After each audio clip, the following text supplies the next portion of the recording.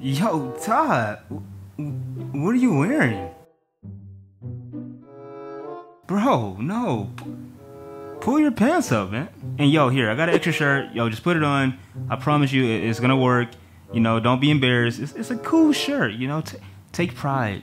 You look great. There you go. See, don't that look better? Welcome back to another video. Today, I want to talk about something that I wouldn't say has been bothering me, but it is something that I've had to deal with pretty much my entire life, and that's the aspect of course, being black. And of course, I got my Barbie shirt, and it is fire. Today, I want to talk about my experience being black and what I've had to deal with, because a lot of people, from the title of the video, have said that I'm not black enough, whatever that's supposed to mean. So as you can probably tell, I am not your stereotypical black guy. As you can see, I have piercings, you know, I have double here, have the cross here. For most people, you know, me being the way I am isn't black enough. And I've heard this pretty much my entire life. You know, growing up, I come from a pretty small town. I am not from Miami. You know, there was a time where I did live in a smaller town, and there's less of a chance of people being different and stepping outside of the box. You know, most people around me acted in a particular way that I just did not. And I'll be completely honest with you, you know, at first, it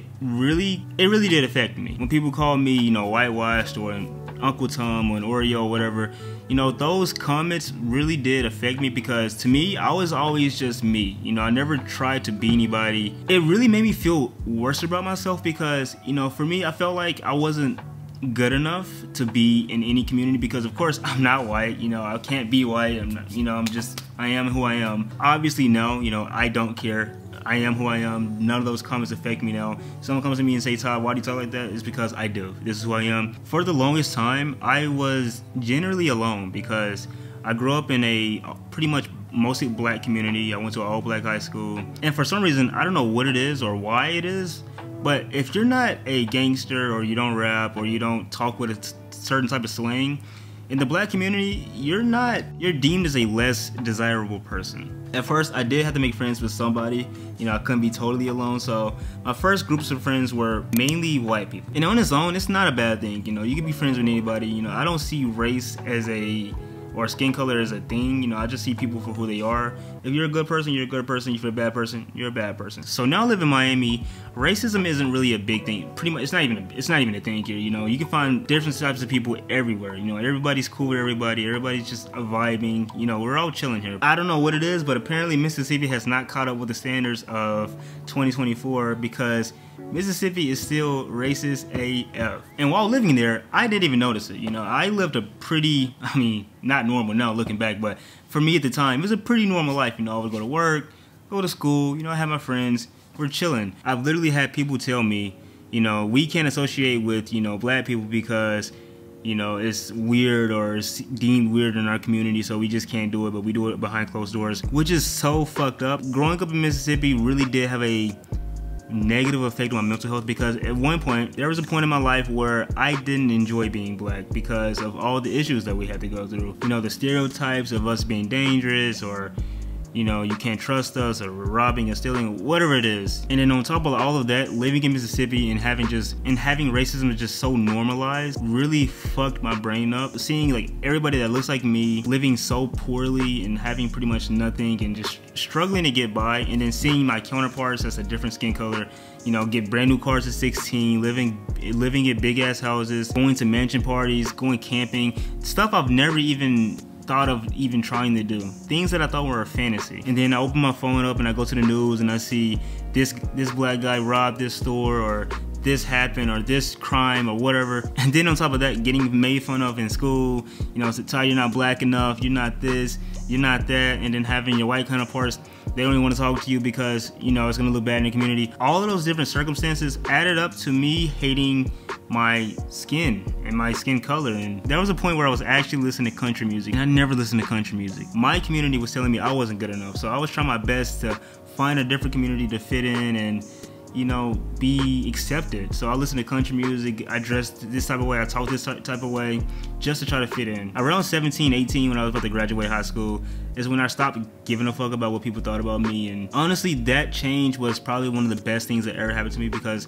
around 18, 19, 20, that's when I really picked my channel back up and started just being me. Like at first, I couldn't even make videos. If you go to my first like ever videos, you would see me like doing this and I don't even know, like talking in a way that doesn't represent me. And I'm not saying is anything wrong with talking with slang or whatever. I could care less. You want to talk like that? I don't care. Do you?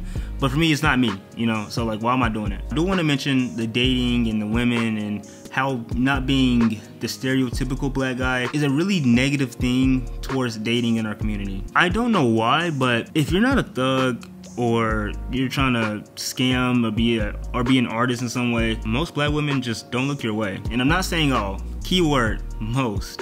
I genuinely don't have a preference in dating. Like, I could care less. As long as you have a good personality and we can vibe, I don't care. But I do have to admit that there is a significantly less amount of black women that I can be with that would accept me versus any other race. Oh, do you not like your own skin color, or do you not like your own race, blah blah blah, because I was dating other races. Fast forward to today, it definitely has gotten better, you know.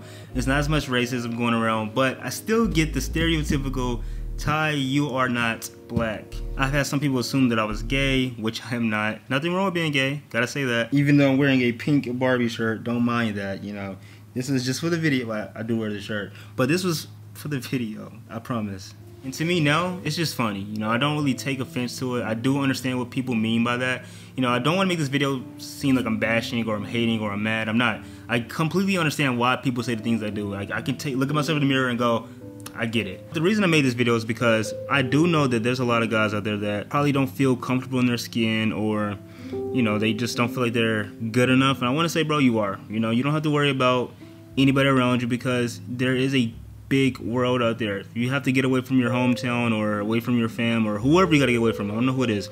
You can leave. You know, maybe you're not old enough and you have to endure that, which I get. It's tough. It sucks. It's tough. But you do have to endure. But when you can, you should. And you do have the ability to move out and be on your own and make your own life. You know, I live here in Miami now and I'm happy. You know, I don't even think back to the people that made fun of me for not being good enough for them. Like, who cares? They don't even cross my mind for a second. I promise you. At this point, I fully embrace who I am. As you can see, I literally got new piercings. I'm thinking about getting nose piercing. I don't know. I'm thinking about getting nose piercing. I don't know. It might happen. I might record it. We'll see. To be honest with you, I just find it funny that people could still be so ignorant to life and people in general. Like, how are people still racist? How is it still a thing? I thought that would be banned by now. Like, come on. Like, we're still doing the same thing we did back in 60s, 70s, and 80s. If you do take one thing from this video, I want you just to remember to love yourself and be nicer to other people. You know, so you never know what somebody's going through or how their day's been. So just try to be a nicer person in general and just make the world a better place. But with that being said, I love you guys and I'm out.